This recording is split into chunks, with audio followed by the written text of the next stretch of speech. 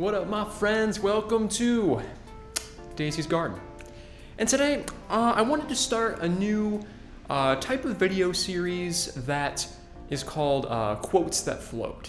I liked this because, to me, it means quotes that float is something that keeps buoyant in your consciousness. Something that it's always there and it doesn't dip below the surface of monkey mind and I don't know, gets lost in the jungle in the web of thought and beliefs and that jargon. So this is just something that I don't know, I wanted to not come up with a quote, but find a quote and then do a little bit of a in-depth little discussion about it and why I think it's very cool and why I think it's important. Because these are some quotes that have inspired me to live my life the way I do. So to start this one, I'm gonna do one by Alan Watts, and it is, once you've learned to think, you can't stop.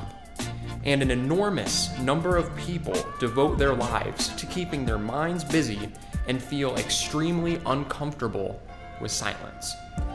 So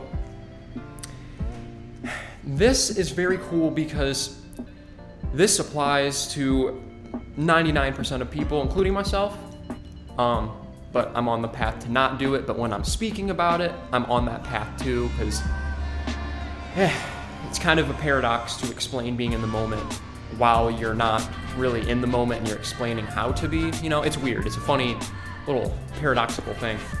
But everyone, you know, their monkey mind's always going. Their ego is always wanting and desiring more and more. And even when you get it, it's just not enough, and you just keep going, and it doesn't stop until you die. So this just helps you go with the flow of life, not just, I mean, obviously it's hard to always go with the flow, but you know, it's about being aware of the flow that you're riding, and then it helps you connect back to it. So this I like because it explains that, you know, since our monkey mind's always going, we always desire, and then of course, you know, in this physical world, we end up going and doing things because, you know, that's what we desire to do, it's what we want to do. And then silence is funny because our minds are never quiet until we're sleeping or about to sleep. You know, a lot of people have trouble, I'm one of them, a lot of people have trouble sleeping because their mind can just go and go and go and go. And mine's like that, but mine's, I feel like more of like a philosophical, intellectual thing with sleeping. Like I'll just get on a train of thought and it just keeps going. And it's very cool, but you know, it can be, you know, a little tiresome after a while. But, it helps explain that you need silence. Truthfully, you really do, because if you don't have silence, when you don't get what you want, you get upset, when you get down on yourself, there's so many little ways that we feel like garbage when it's very easy not to.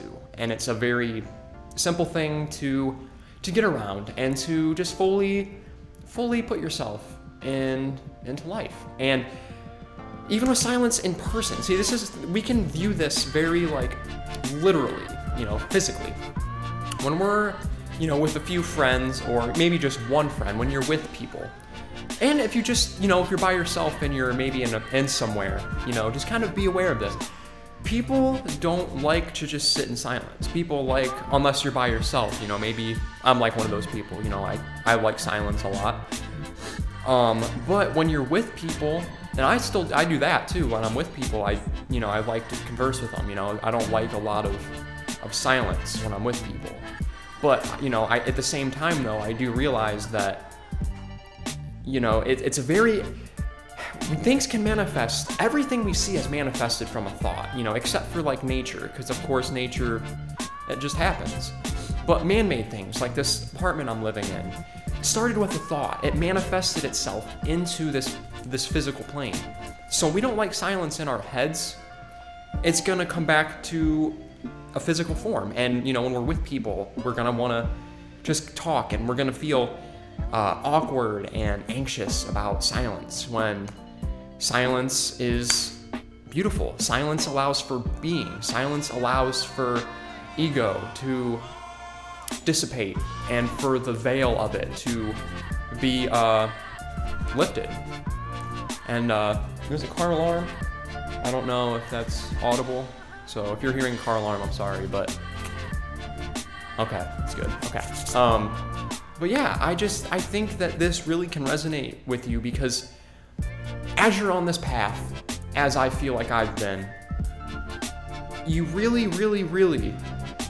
your awareness peaks. Like, you start becoming aware of like what you want to focus on, I guess, if that makes sense. Like, you on this path, you've realized like the things that you should be thinking about, because of course your ego always wants to do things. So you do need that, like, that weird like resistance factor of, you know, going against the flow sometimes, because your ego needs to have room to breathe and to, you know, go do other things in some other universe that we're not aware of. Because if you're not aware of ego, then you're just being. But obviously your ego is probably off doing something in some kind of universe, because, you know, things are just so much more mysterious and magical and big than anybody portrays it to be. I mean, just existing, just